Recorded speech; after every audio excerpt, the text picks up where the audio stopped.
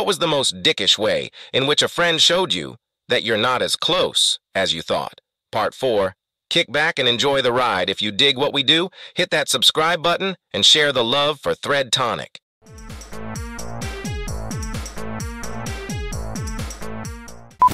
Count 1. Okay. Well, I'll admit I haven't posted on Reddit much. Only once before, as I remember, and I created an account after lurking for quite some time. But this topic kind of hits home for me. There are 3 times in my life that this topic makes me remember. So I'll start from the earliest. During freshman year, I began to reconnect with a friend who I had not really hung around with since middle school.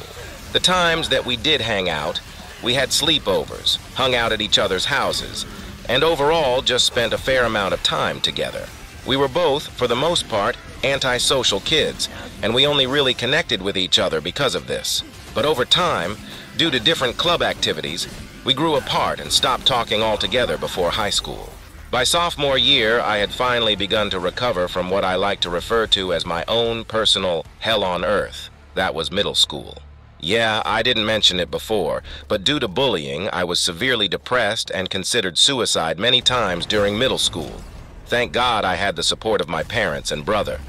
Right around this time, I was also beginning to reconnect with my friend, and he had become far more social than I, and to a degree, I felt like I could make a few friends again with his help. One day, during our biology class, we were talking in a small group with his friends, and one of them mentioned that we had begun to become close friends as of late. He nearly slaughtered me with his response. Nah, we're not friends, more like acquaintances. It doesn't sound bad, but to my younger self, who was finally regaining confidence in making a few friends, it was like driving a stake right through my heart. I managed to maintain a poker face and give a shrug at his response, but inside, I was ready to die. This brings me to the second time in my life. But this time, I was the one hurting someone else. I was about a semester into my new high school junior year. I had devoted myself to being more social here, and almost immediately made a fairly good friend. I was also on the verge of talking to the coolish kids who seemed to know everyone and whom I wanted to be friends with. Of course, my first friend was more of the loser type and was closer to what I was like during middle school and freshman year, socially awkward, and picked on more than anyone else. We were sitting in physics class having our little conversation group, when in comes the question, "So you've been getting pretty close to Mike lately. Are you two friends now?" And of course, what did I blurt out? "Nah, we're more acquaintances." Immediately, I had a flashback to my freshman year, and I have regretted my answer ever since. Of course, it was also due to this answer that I went home that day and decided, fuck the cool kids. I know where I belong and want to be. I ended up becoming fantastically close friends with Mike until we graduated. We had a bit of a ritual where nearly every day we would go to either Arby's, Wendy's, or McDonald's and then to one of our houses to hang out. Finally, event number 3 involving Mike. Upon graduation from high school, we went our separate ways to a degree. I went away to school while he remained at home and went to a local college. During winter break, we caught up and I found out that he had landed himself a solid girlfriend, but had also dropped out of college. Regrettably, I voiced my opinions on the matter, but I knew it was his decision and he hated school anyway. To try and remain in his life, I decided that I wanted to meet his girlfriend and get to know her. He ended up taking me to where she worked since she had issues with scheduling. We showed up at a White Castle next to a gas station at 10 p.m. at night. I thought, whatever gets the bills paid, gotta respect someone for sticking with what they can get for the time being.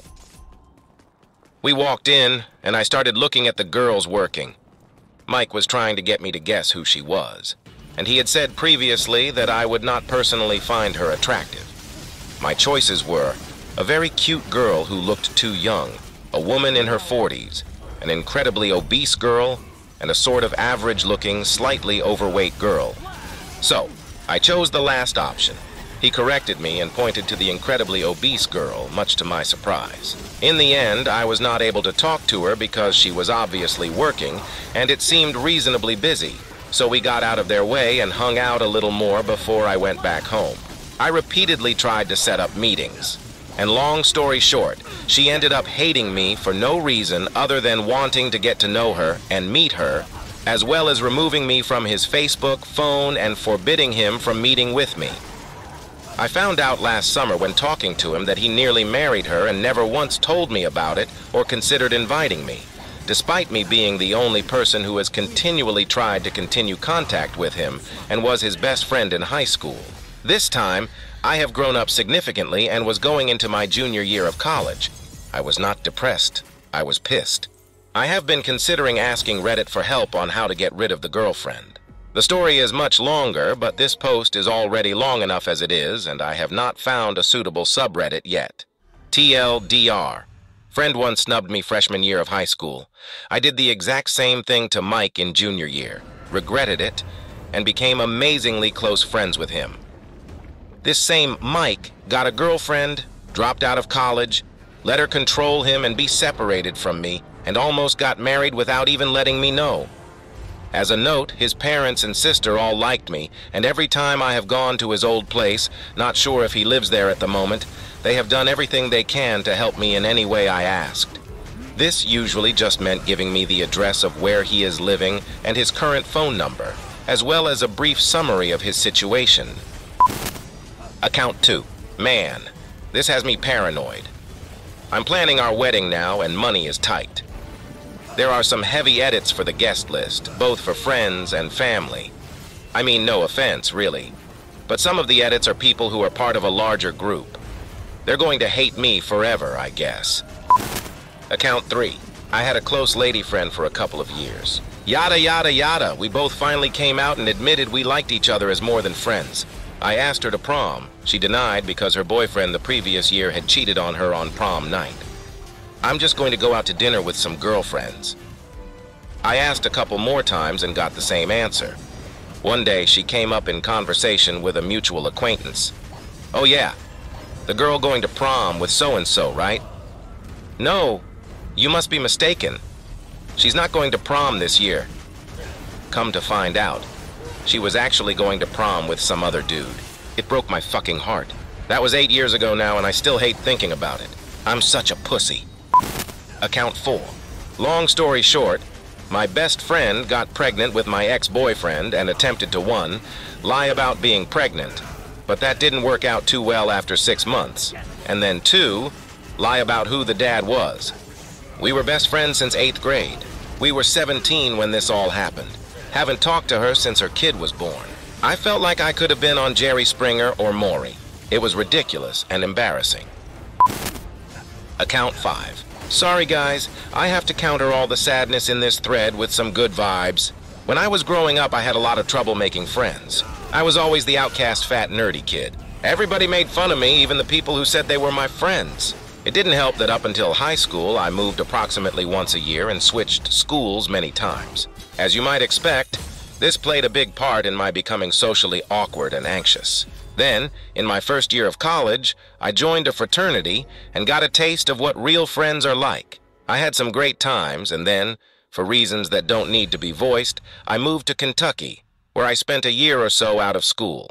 I sorely missed being back home and tried to keep in relatively frequent contact with my brothers. They responded for a while, but contact became infrequent and finally stopped as they left school, got married, and moved on with their lives.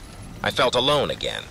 Now, 3 years after getting back into school and moving through shitty friend after shitty friend, I've finally become active in a local hackerspace.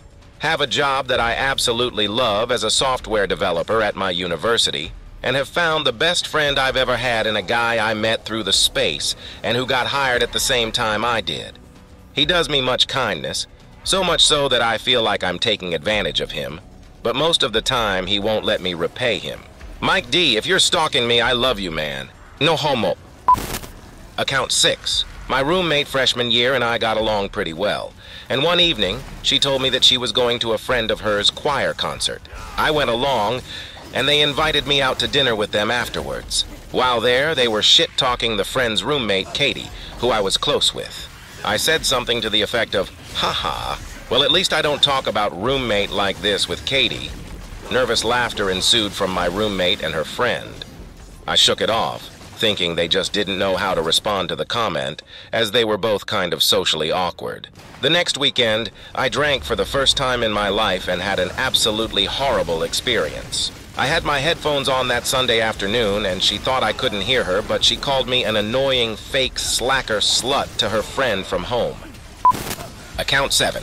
When I was in elementary school, around 7 years old, the teacher set us an art assignment where we had to do a portrait of our best friend in the class.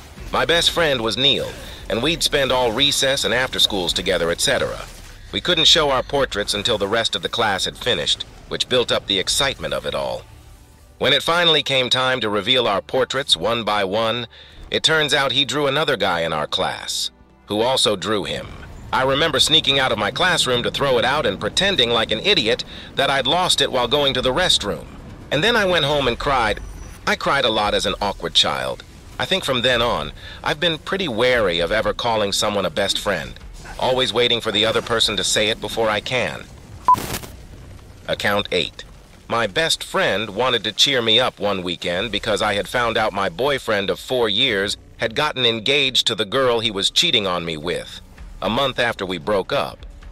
I got to her house, where I thought we would play Mario Kart, watch horrible videos on YouTube, and eat pizza rolls like we always did. But when I got there, her boyfriend was occupying my spot. I have a specific spot on her bed that I always sit in, and no one else. I sat on the computer chair and had nothing to do but sit there and listen to them make out all night. Yeah, they do a great job cheering up, and they do this shit all the time. She will flake out on plans we made with one of our other girlfriends, or she just won't answer her phone. Once I was stuck in another city with another friend of mine. We didn't have enough money for the bus and were texting everyone we knew who had access to a car. I texted her around 3 in the afternoon, asking her if her boyfriend could get the car and come get us. No reply, ever. A few weeks later, it came up in a conversation and she said, "Oh yeah, I got that text around 7. I could tell it was a lie." And well, I figured it had been a few hours and you probably figured it out, so I just pretended I didn't get it and didn't reply LOL. She could have at least texted me to make sure I did in fact get home all right. BTW, I was stranded there until 9 o'clock. She also makes me be the one to contact our other girlfriend to be the one who has to tell her we can't make it to her house or whatever the plans were. Account 9. Best friends with this girl since 7th grade. She was much prettier, cooler, yada yada. We live close to each other, hang out all the time. I even go on a trip to Mexico with her and her mom. I am practically a member of her family. Freshman year, I get really busy doing a play and don't see much of her for a couple of months. Come to find out, she'd been drunk at school nearly every day during that time and was apparently stealing her mom's Xanax and other meds too, along with some sexy times with her older boyfriend, which really pissed off her dad. Her parents sort of overreact and send her to a short little rehab program. While she is there, I babysat her little sister so her parents could go to counseling with her. I hung out with her mom and listened to her probs, wrote the girl a heartfelt letter of support, Doc's apology for not being there when she was having problems or whatever. I was the only friend she's still allowed to talk to all summer. Got in huge blowout fights with my mom, who didn't like me being friends with someone who did drugs. Little did she know I was just as bad. First day of school, I walk up and say, "Hey," because you generally greet your friends. And she gave me the most epic stank face she could muster and walked away. This was also the first time she had indicated that anything was wrong with our friendship at all, because after she got out of the program, we hung out all the frickin' time and had a blasty blast. There were always weird situations where she would use me, and I suppose I should have realized that she was only my friend because she knew she could get me to do whatever she wanted. One time she asked me to babysit her sister so that she could hang out with our other close friend without me. I did it. We literally never spoke again until junior year when she had a crush on a guy friend of mine, who I ended up dating and tried to be friends with me again to learn more about him. Her little sister still called me for a while and wanted to hang out because she missed me. Classic example of how one person can be totally invested in a friendship and the other person could give less than a shit. TLDR, best friend ditched me for cooler friends on first day of school, even though I was her only correspondence from rehab. Account 10. Okay, this is an easy one because it just happened 3 days ago. I called my friend of 17 years a few days ago and asked him to give me a ride to go get my car. which was parked 20 blocks away, so I wouldn't miss my parents' anniversary dinner. He responded, "That's not that far. I'm watching TV." So I asked, surprised, if he really wouldn't give me this 5-minute ride. And he just grunted. Not even words, just a grunt. So I walked for half an hour, got my car, and got to the restaurant 30 minutes late and drenched in sweat. Account 11. Pretty simple. Didn't come to my dad's funeral because he had to run errands. My dad passed away in 2009, about a month after I graduated college. I called a friend who I was extremely close with throughout elementary school and high school, who my dad viewed as another son. We lost touch a bit about halfway through my college years, but when my dad passed, he was one of the first people I called because I thought he had the right to know.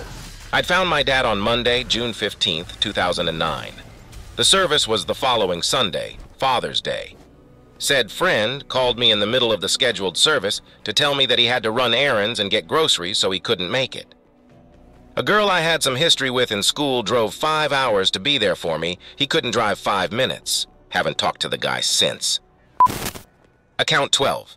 Stupid bitch pretended to be my friend, sat at my table complaining about her husband, would listen to me complain about my husband, then go tell my husband lies, saying I'd said I didn't want to be married anymore, that I wanted to go lesbo, that I would let the two of them get together. She convinced him, although it probably didn't take much, and ended up having an affair with him. All the while insisting that she was my friend. With friends like that, who needs enemas? Seriously. I have no respect for anybody who will knowingly mess around with a married person. Account 13. I was always the party planner in the group. Parties, picnics, clubbing. I set a date and everyone came. My husband, then fiance, moved away, long distance, though still got married half a year later in our hometown. We invited all the old gang from high school and new friends from university. All attended. It was a great day. We were married outside. I got swarmed for conversation before our photos. We both made the rounds and spoke to each guest at least twice, our generation more due to the bar, dance floor, and staying late. Great day. Off we go for our honeymoon. I returned home to an email from Jane. She sent it the day after our wedding. Big-ass rant about how she was so hurt because I promised Bob would be there and he didn't attend. I also didn't set her up with any men and didn't hang out with her like we used to. I never called and I was always a bitch to her. Plus I had to keep leaving her during conversation to do cake cutting, garter toss, etc. And how could I do that? It was our wedding. I can't babysit or play matchmaker. I actually thought we were good friends and was surprised. I emailed back to see if there were any issues that I wasn't aware of, and it came down to me somehow not playing host well enough at our wedding and never calling her. Maybe there will be another post here about some bitch bride that couldn't be bothered to set Jane up with a guy or babysit her all night. Account 14. I worked in the residence halls in college, so you live and work with your friends. I hung out with this guy every day. We stayed up late at night having deep conversations, watched movies, would keep each other company at work even if one of us was off, and most importantly, I was always his shoulder to cry on because he was having a rough year. Towards the end of the year, I found out a secret he'd been keeping from me, which was kind of understandable, but still not super encouraging. People need their secrets. However, I graduated first and moved off campus. The only time I ever saw him was when I walked 40 men up to campus the next academic year. He never drove the 7 men to my house to hang out, despite saying over and over that he would. I stopped communicating with him because I don't find one-sided friendships enjoyable. Anytime he wants to talk to me, it is so I can be his shoulder to cry on. But when he wants to go out and have fun, he goes out with really shallow people. Often they are the ones who cause his life drama in the first place. I haven't talked to him in months, and he just sent me a request to write him a LinkedIn recommendation. Yeah, I don't think I will do that. Account 15. A friend of my husband's and mine, but they went to high school together. Few weeks before our wedding, we asked him to help us move my mother-in-law move into her new house because we were having the wedding there. Friend said sure. Also told me he'd be throwing the bachelor party for my husband, who doesn't have many close friends. And I was worried about this, but very grateful and relieved that the friend offered. Week of the move, he's on Facebook pleading for someone to go with him to a fucking NASCAR race that is being held on the day of the move. We confront him about it, asking to confirm whether or not he's helping with the move. He gives us these wishy-washy answers like, sure, if he's not busy, he'll help, even though he already said he would. So we're like, dude, that's mean, but whatever, and he flips tells us to fuck off and have a nice wedding. No bachelor party, no contact since then. I'm still bitter about this cause I thought that was as nasty as you can get. And his brother owed my husband 60. Fuck you, Matt, and your brother Sean. I hope you have a shitty life and that whatever NASCAR driver you root for always loses.